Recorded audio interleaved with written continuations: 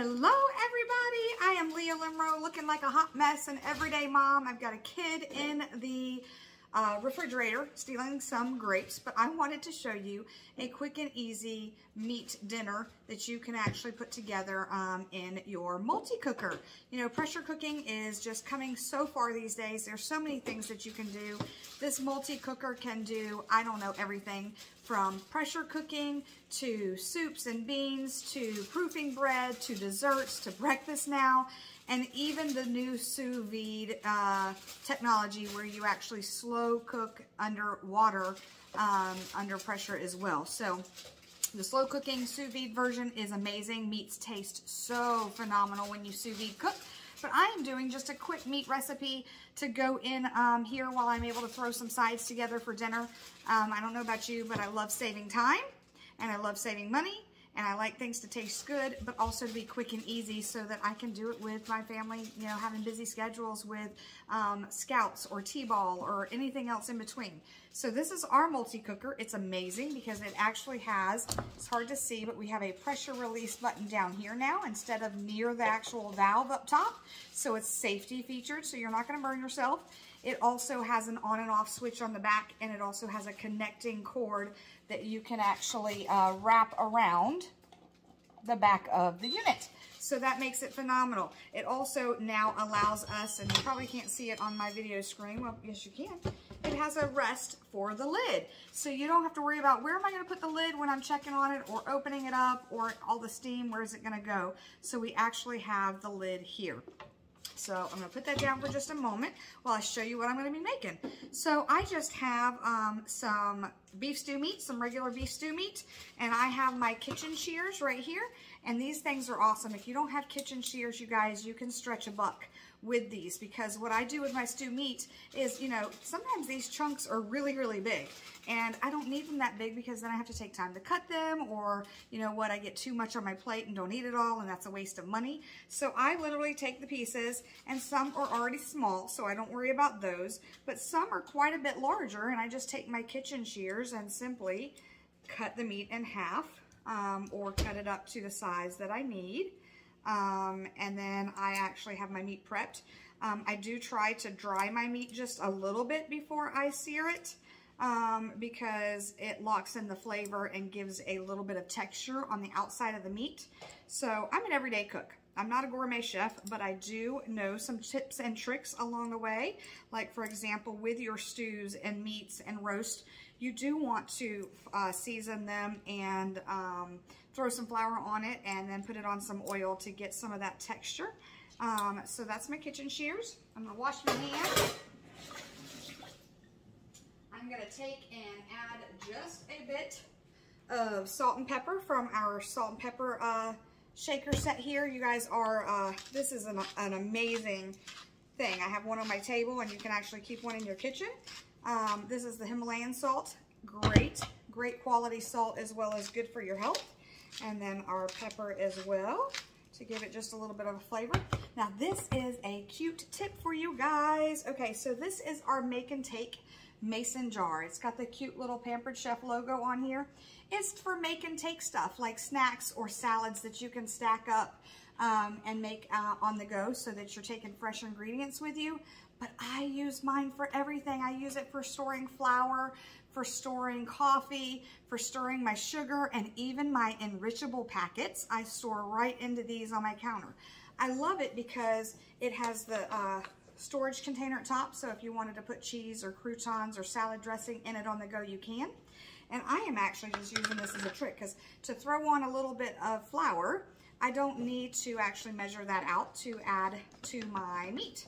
So I am just going to use the lid. So I love things that have multi-purposes, multi-duty, things that don't take a ton of time. And I'm just gonna sprinkle the flour right on top of my meat. Easy peasy, so easy. And then I just shake it back out. And now I just put the lid back on. And I'm not messing up any other containers to have to wash. So now, give me just a second, I'm going to toss this up.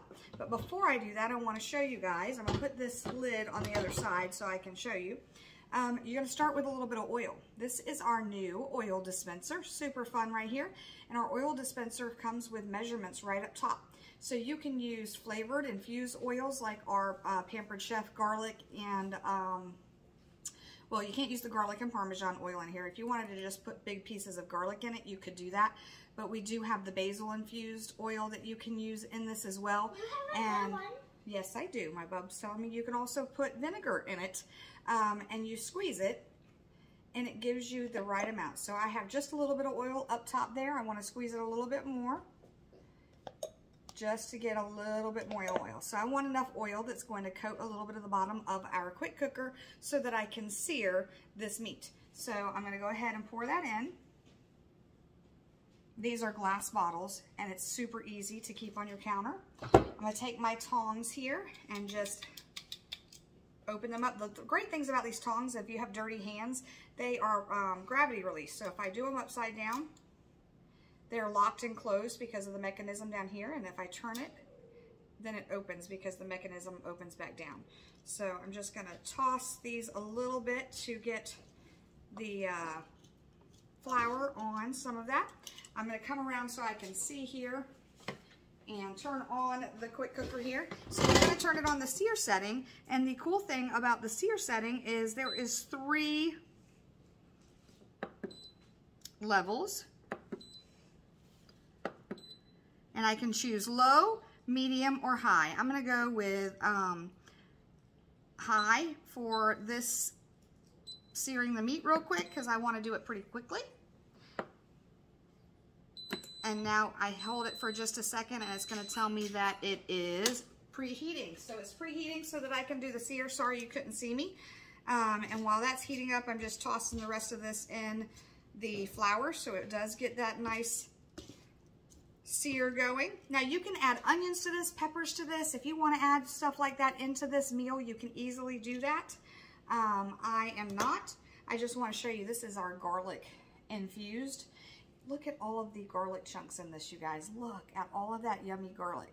So that's why you can't use it in the dispenser because it would clog the dispenser, but we do have this. So if you want to get this and use the garlic infused, it's a great flavor. I use some of both for all of my cooking. So for this, we're also going to use 1 can of cream of celery, or if you don't like that, you can use cream of chicken. And I'm going to use, depending on how much meat you use, you're going to use 1 or 2 boxes of Lipton onion soup mix. Super easy. It's going to make a great gravy. It can go on top of mashed potatoes, on top of rice, or just on the side with veggies like asparagus. So now that I got that coming up to a sear, I'm feeling down here and it's getting a little bit warm here. I'm going to get ready to throw in some meat. Let me test it out. It's almost hot enough.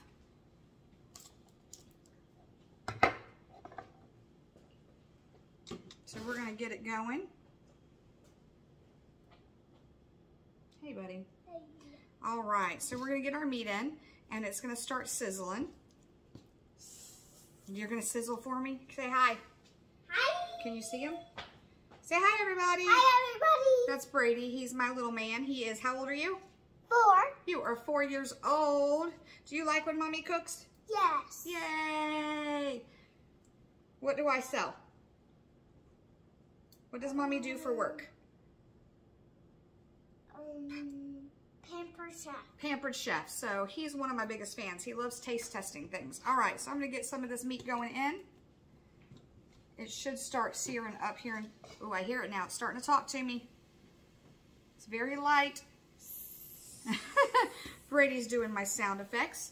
So I'm going to get this in, get the meat going. I'm going to sear it up. And then all I'm really going to do, guys, is open it up and or keep it open. I'm going to add the can of soup and the Lipton onion soup mix. I'm going to put it on custom for 40 to 45 minutes and just let it pressure cook. And then I'm going to naturally release it, which means let it sit for another 5 to 10 minutes on its own without releasing the pressure. Careful, it's warm. And without releasing the pressure, and then it's going to be ready with a gravy. And if you need to add a little bit of broth to make it thinner, you can, or you can add a little bit of flour to thicken it if you need to. So either way. And then I will use this to mix it up with the gravy. This is our silicone whisk with our for gravies and things like that. I love this piece, and I use it for much more than that. So I will show you the end product as soon. Okay, I'm back with the finished product. I hope it's all good. I haven't tested it, haven't opened it yet. I did make some fresh mashed potatoes using our Flex Plus that I skipped over on this demo. Made some boiled corn. You guys, this is our corn holders, our corn on the cob holders. It comes in a cute little case so you can carry them in the RV camper or just keep them safe and not lost individually in your drawers. Cute little Pampered Chef case, and these are even boil safe. So you can put them in your corn and boil them right away and just take them out with tongs and let it cool off. Super awesome. So we're gonna hit our pressure release. It has been releasing naturally for a little while, but I'm gonna go ahead and hit stop. And then I'm gonna hold down the pressure release just for a minute, just for a second, if it takes for me. Now it's gonna say it's releasing, so it tells me to be cautious. And it's gonna release the rest of the pressure at the top. And then I'm gonna open this lid and see what yummy goodness we might have to put on top of my potatoes.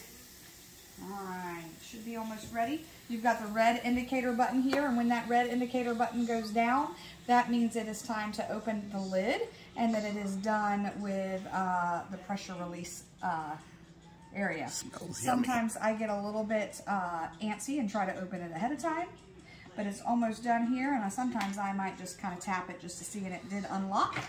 So now that it's unlocked, it does talk to me. Remember, oh my gosh, the smells are amazing when you pressure cook. And remember, I did say, oops, now that I've got it turned upside down the way I opened it, I do have my lid holder here. I don't know if you can zoom in into this. Look at all that natural gravy that has formed when I said it would by cooking. So here is your finished product right here. And I'm just gonna come right on top of my potatoes, and I have a yummy dinner. Thanks for watching.